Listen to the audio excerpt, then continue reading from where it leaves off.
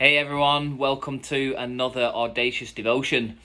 We are 17 days into our month of prayer and fasting, and today we're going to be praying for our Manchester campus, our central Manchester campus.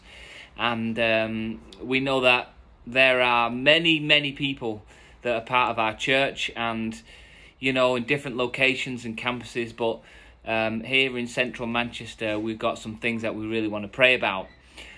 Key scripture to help us just kind of focus our thoughts is Psalm 122. It says in verse 1 and sort of a little bit of verse 2, it says, "I was glad when they said to me, 'Let's go to church.'" That's the Reid version. Let me read you the New Living Translation. "I was glad when they said to me, 'Let us go to the house of the Lord.'" And verse 2 says, "And now, here we are." I want us to see that scripture as a prophetic picture. A picture of what we will see in our central campus in Manchester. It's coming up to 2 years that we've been disrupted, or since we were first disrupted by the COVID-19 pandemic.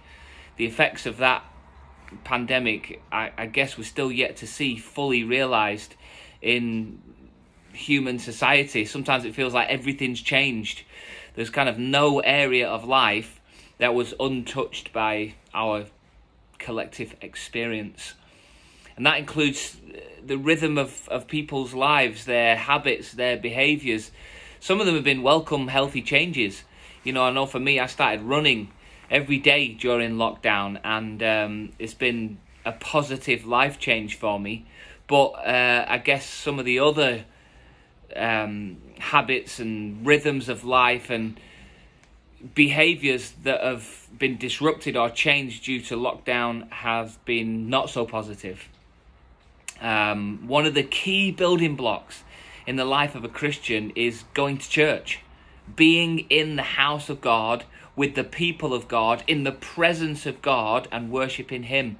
I'm talking about giving and serving and encouraging and challenging and just building the kingdom of God through His house. Is just like so vital in the life of a Christian, in the life of a disciple. And that spiritual discipline, going to church, is one of the things that for some people has been really compromised in recent months and even years. As we've emerged out of lockdown and restrictions, things like fear and apathy have taken control of our diaries and our priorities instead of passion for God and a desire to serve Him. So Psalm 122 is a psalm of ascent. That's what it's called. If you look in your Bible, you might see a little title for this psalm saying, the Psalms or a psalm of ascent. And this is what the children of Israel would sing or maybe recite on their journey to Jerusalem to visit the temple. And you can almost hear the excitement in their words as they say, "I was glad, I was buzzing, I was so excited when they said, it's time to go to church, time to go to the house of the God." They understood the power of prioritizing His presence. And it was reflected in these epic plans that they had to make.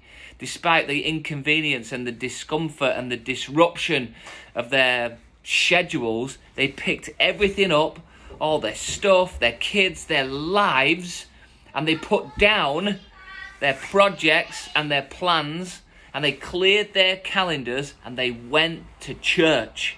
They went to the temple. So what we're going to do today is we're going to pray for a renewed passion for God's house in Audacious Church people. That in central Manchester, it will be a priority in people's lives above social engagements and leisure activities and home renovation projects. That there will be a change of language from got to get to.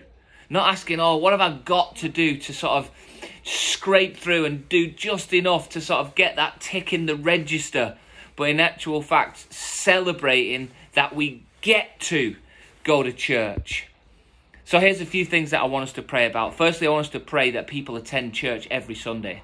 making it a priority as families and individuals. Number 2, we're going to pray for an atmosphere of faith and celebration in every service so that people will truly be able to say, I was glad when they said it's time for church.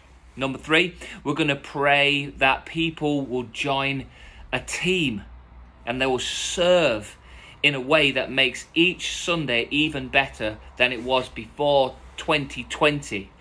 We're going to pray for people to come to church on Sundays hungry for God's word and desperate for a God encounter. That was the 4th thing. We're going to pray, number 5, that people do encounter God in a life-changing way, and that in every service, on every Sunday, we get testimonies of miracles happening in people's lives. And the last thing is that we're going to pray that people will invite their friends and their families to church, and that we will see unprecedented growth across all our locations in Manchester. Psalm 122 verse 1 says, I was glad when they said to me, let's go to the house of the Lord. And now here we are. And that is a prophetic word for us in Manchester, that will be how people think and talk and act and live and serve and give and love and all that jazz. Listen, thanks for being a part of our month of prayer and fasting. Thank you for standing with us and praying and committing to go without and getting the attention of heaven in this amazing biblical way that we're doing. And also thanks for being tuned in or watching or taking a moment, creating some space to be a part of this devotion today. I love you, church. Have a brilliant one. See you soon.